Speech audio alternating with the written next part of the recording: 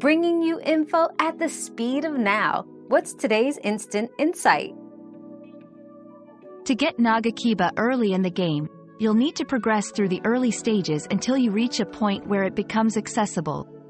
This might involve completing certain quests or defeating specific enemies that could drop it or lead to it as a reward.